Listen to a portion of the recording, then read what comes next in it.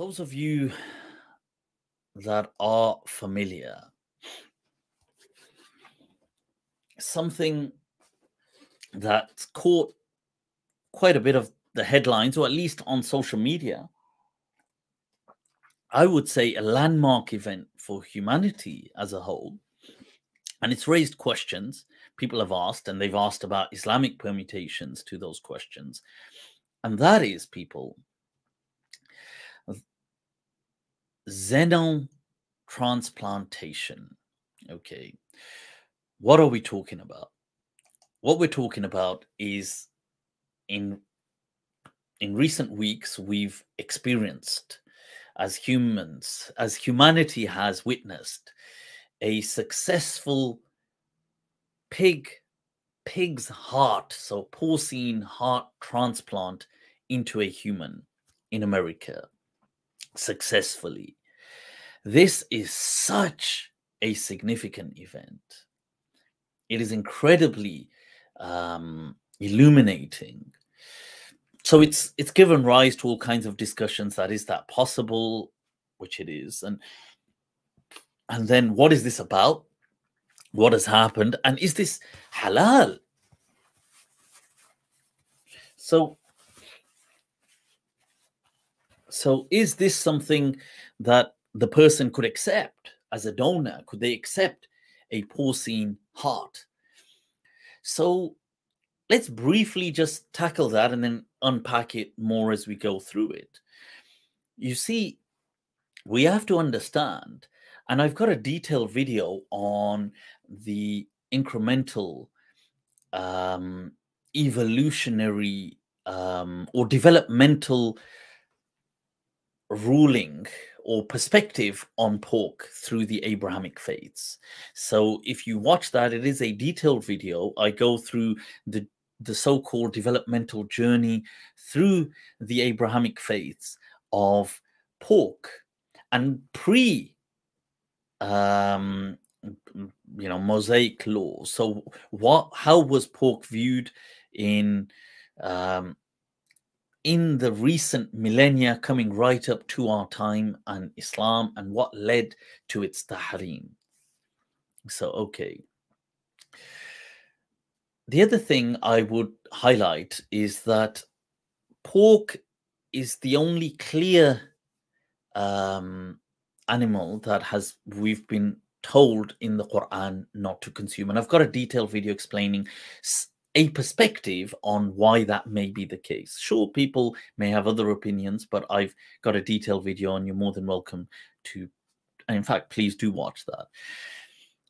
It is not talking about pigs as a some kind of a cursed creature from God. They are not.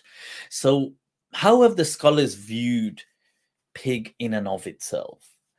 In Islam, and we'll speak shortly on a follow-up topic, which is to do with how scholars view different meat within Islam and what is halal and haram. But pig, especially in the school of Medina, that is Imam Malik's school, it is a pure creature. All creatures are pure by default according to the school of Medina, according to Imam Malik and the knowledge he inherited in Medina. So life necessitates purity. No animal is impure. So a dog is not impure according to Imam Malik's madhab. Neither is a pig. So if a pig drank from a bowl, sure, you don't have to drink that bowl, and maybe because we may have a cultural kind of aversion to pigs, and therefore we may find it disgusting because, let's say, that's how we view, and some people may do that with different animals, just as they may find other creatures, maybe they have they find it nauseating for them based on their cultural practices. That's absolutely fine. That is your personal cultural reaction. However, according to the school of Medina, Imam Malik's madhab, no animal is najas. No animal. And the hadith to do with when the dog licks a bowl and it should be washed, and I've got a detailed video on that as well. The Imam Malik clearly highlights that yes, that hadith is there, but maybe we don't understand why it's come. And he says maybe it's, and this is why he just says that. And some of the Maliki say maybe he was just speaking about hygiene. Now there is a difference between hygiene and between being pure. So, for example, somebody or something can carry germs. They can carry diseases. They can carry poison. There's a lot of reasons why some creatures you may want to either keep a distance or you don't want them mixing with your kind of, especially food items. For many reasons, it's not that they are najas in Islam. So poison, for example, in Islam is haram to consume. It is not najas. So the same thing with, let's say, bacteria. Dogs licking a bowl. Many of the Maliki ulama said that they felt that maybe what they're alluding to is that maybe the dogs in that time had rabies. And this was perhaps why the gradual incremental development of that ruling. But it's not that the dog is najas, but they say, sure, you can spill the water and wash the bowl and do that. But let's get back to the discussion on all animals are pure by default and they remain pure. That doesn't mean you can eat. I mean, okay, we're going to come to that discussion, but it doesn't necessitate you eat something just because it's not najas. And the example is poison, for example. Poison is pure in Islam. It's not considered, like if you had poison in your pocket and you prayed, your salah is absolutely fine. It is not an invalid salah. But to consume the poison would be haram. So it is not always, and similarly with, let's say, heroin. Heroin in and of itself it's not a najas product. It's not, if a person had heroin in their pocket and they decide to go into a mosque and pray, their salah would be valid. But to consume heroin would be haram. So you see, there is not there's not always this understanding of if something is haram, it must be impure. Now, I accept other schools of law may have looked at that differently, and they do. Other schools of law have thought because the pig is declared haram and najas, rijsun in the Quran, that this must be because it is impure. Okay. And so there is a difference between the schools. And sure, if you follow that school where you feel that several animals are najas, because in the Quran, Allah also says about the mushrikun, innamal mushrikun and najas, that they are najas, the polytheists. Now, most ulama did not understand this literally. They did not say that that mushrikeen are actually najas, because Bani Adam, insan, are generally, by many ulama, are generally considered always pure, even if they themselves may be in a state of impurity, but they are pure. So, for example, their touch, their saliva, things like this are not considered impure by many ulama of Islam. So if you drank something, this concept of, what they say sometimes, jutta, like where people say su'r in Arabic, that what is left behind, that if somebody drinks something and they leave it behind in India and by extension Pakistan, because they're influenced in the subconscious, the collective consciousness, it carries that cultural baggage of casteism, of these are lower castes and we can't mix, and these people are impure and these people are najas. So many Muslims too don't drink, they call it like the jutta of someone. We don't drink the leftover from someone because it's considered bad. But the hadith says that the su'r, especially of a believer, is shifa. Su'rul mu'min shifa. But yet many Muslims don't do it, but that's culture. So the su'r in and of itself is not impure. Yes, if a person's been drinking alcohol or doing something like that, that's a different ruling. That's not a default ruling. So let's get back to life necessitates purity according to especially the madhab of Imam Malik and School of Medina. So all living creatures are always pure. Dead creatures may be impure. Now that's a difference, you see, because life is the element that keeps everything pure. And that's an important point. So just to understand that, okay, so secondly, in the Quran, we are told about lahmul khinzir. Allah says lahmul khinzir, eating the meat of pig, right? Allah uses the name of the creature. This creature is not hated by God.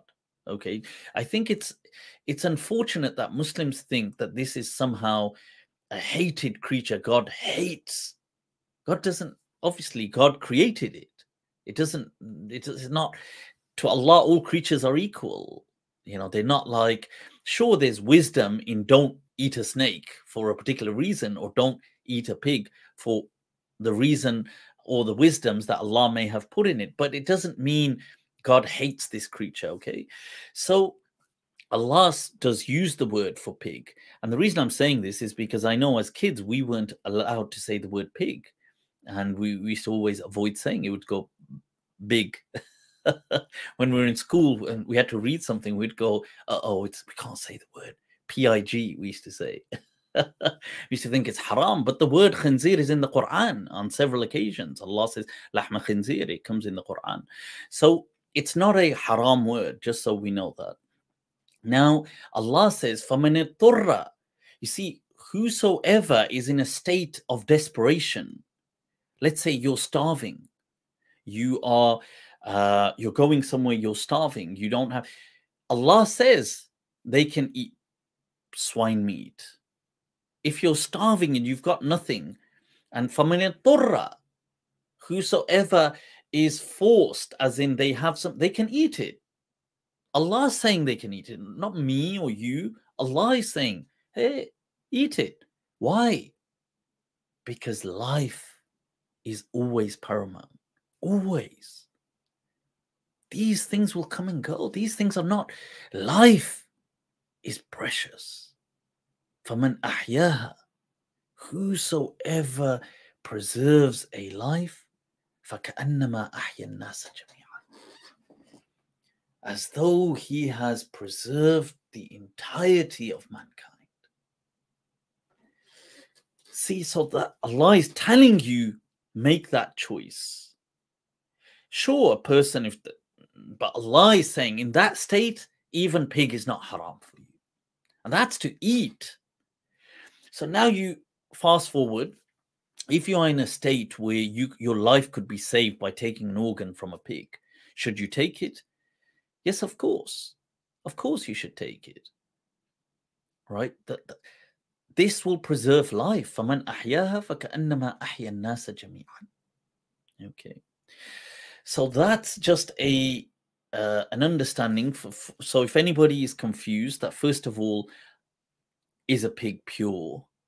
And then I've highlighted that, yes, there is a debate within Sunni Islam, but with a strong pioneering school of Ahl Sunnah, that is the school of Medina, coming from the descendants of the companions of the Prophet ﷺ in Medina. And that is Imam Malik teaching you that, yes, all animals are always pure because life necessitates purity. Second question, well, if you had to eat swine meat, you had to eat pork because you were almost starving to death, or you were in a state of desperation, can you do it? The Quran teaches you to do it. Why? Because life is always paramount. So, okay, if you can save people's lives by manipulating pigs, and especially pig organs, and you can save lives, then yes, of course. So that's what I want to share. Now, just a bit more about this. Those of you that don't know, this pioneering project. So a bit before, by the way, so just a slight tangential note.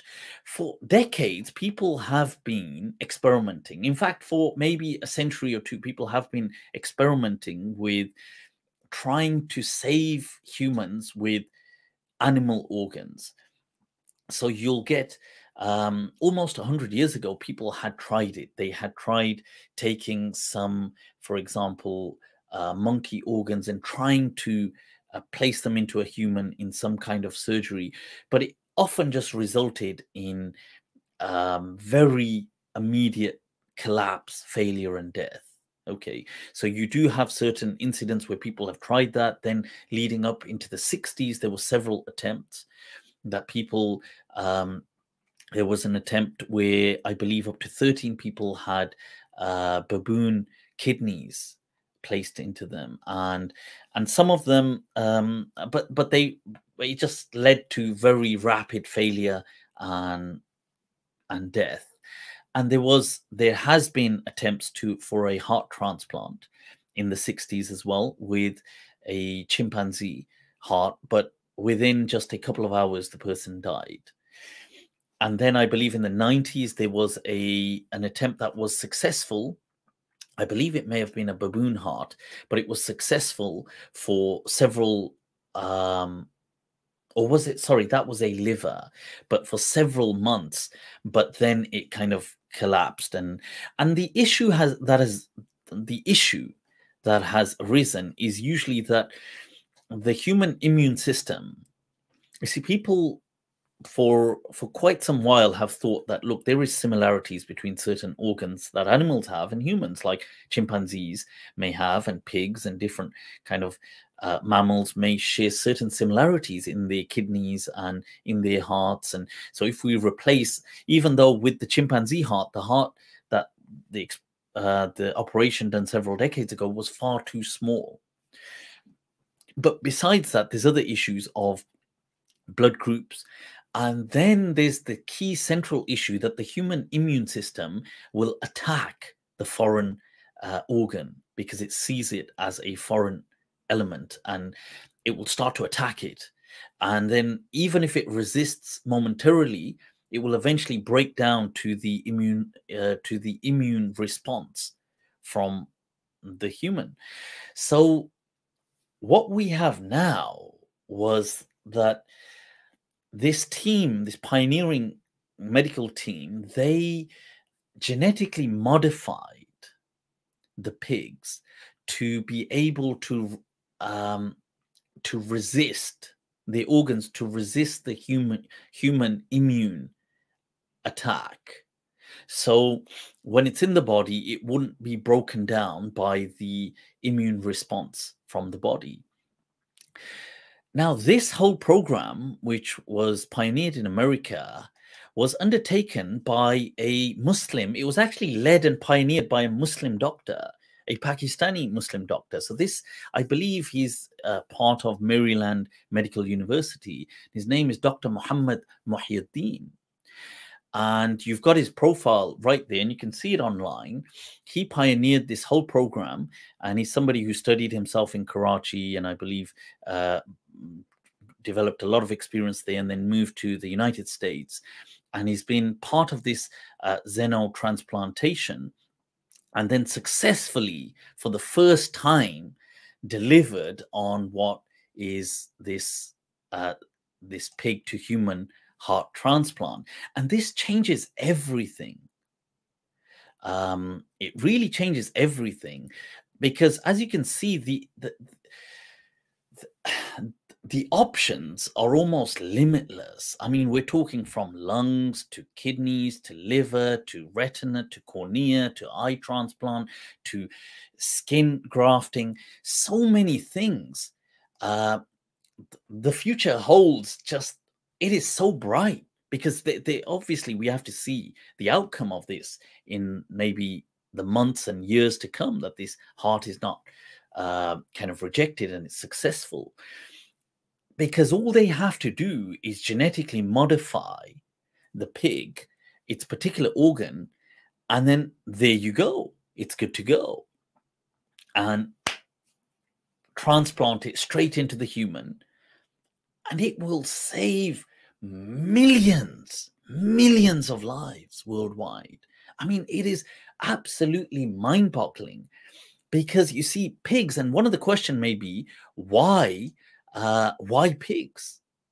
Because, you know, one of the questions, I don't know if that many people may think, I was thinking anyways, why not chimpanzees? I mean, are they not? And they're not actually a better. And I'll show you why. This is you can see here a chart here where just showing, comparing, juxtaposing pigs with primates.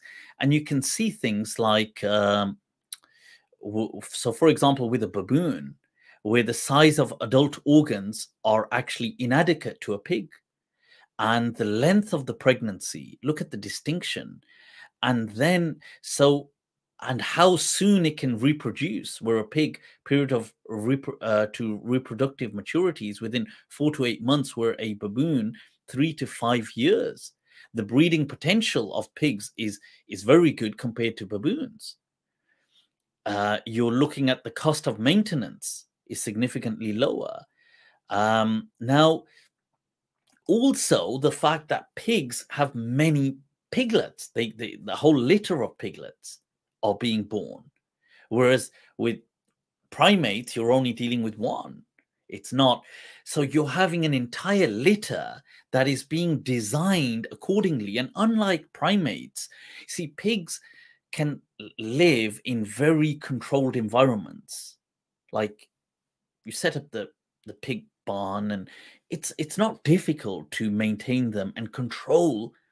Whereas chimpanzees are very, or baboons or primates are very kind of, even if they can be kept in confinement, but they are very animated creatures. They're not the kind to just stay there and just munch, and they need to be jumping around, and they need to be jumping on all these trees, and they need larger areas as well to stay in, and they stay in tribes as well. They're not just really so when you're looking at, and how long does it take the gestation period for them to give birth, and then how soon after can they give birth, and what is for them to arrive at the age of giving birth, they have to be so many years old. And then you're looking at one, and then how long that's going to take, and even the environment of the pregnancy, because it's how the chimp or the primate has to be kept. They're still they're kind of very lively, and there's an element of unpredictability with primates, whereas with pigs, very controlled. They rapidly reach an age of reproductive maturity. They give birth to multiple offspring. Their organ sizes are actually larger. So it's certain, like a chimpanzee, its heart size, even though its anatomy is in many ways more similar to humans, but the size of the organs are often slightly smaller, some organs, like the heart as an example, and things. So you can see here, wow. And pigs are in no short supply because they mass reproduce. Unlike chimpanzees, if you started just killing chimpanzees around the world, you wouldn't have many chimpanzees left. Whereas pigs, that you would just have these mega kind of pig farms that would just manufacture them, genetically modify them, and they would be alive. You see, the thing with organ transplant is often death is unpredictable. So when a person dies, you have to have the organs removed within that lifetime. So before there is organ death. And that's difficult. And it has to be removed and then taken to the recipient within that couple of hours.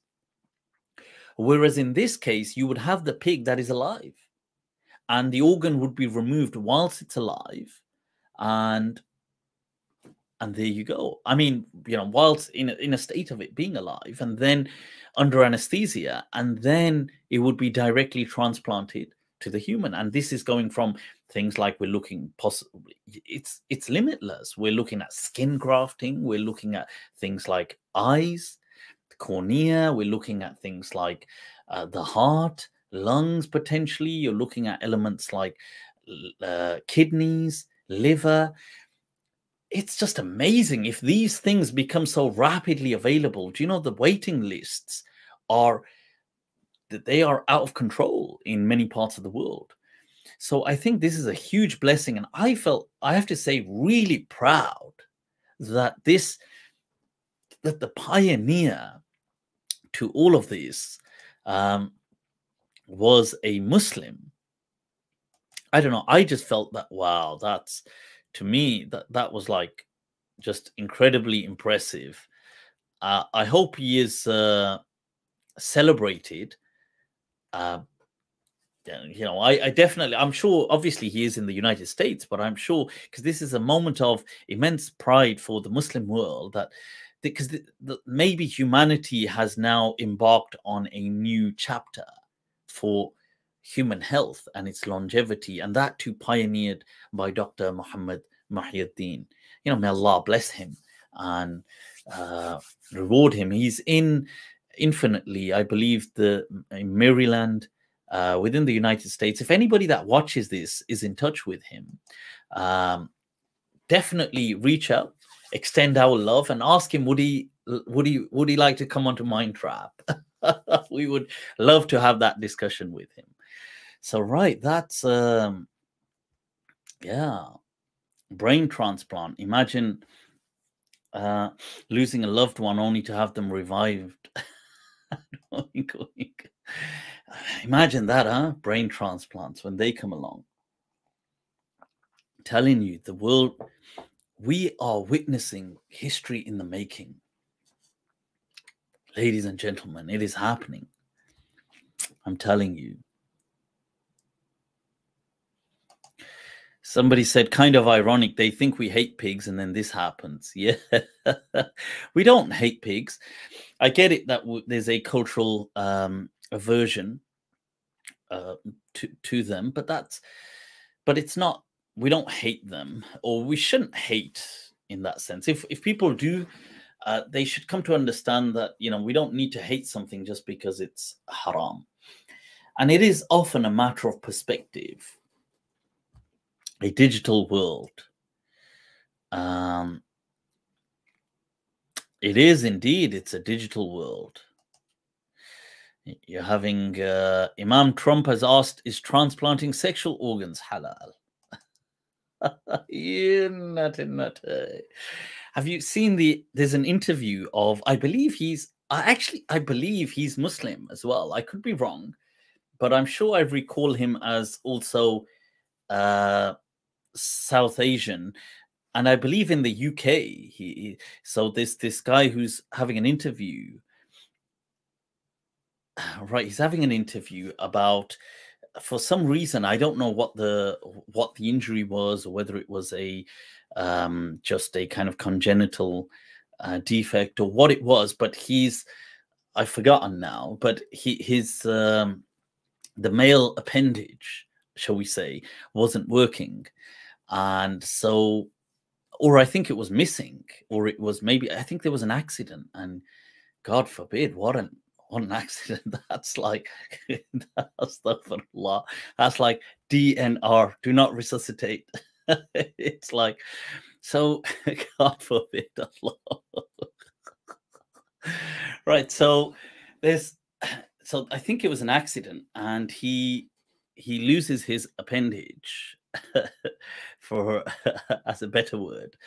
And what they do is they provide him a new one, and they're asking him in the interview about the size. Did you get to choose the size, or did you get?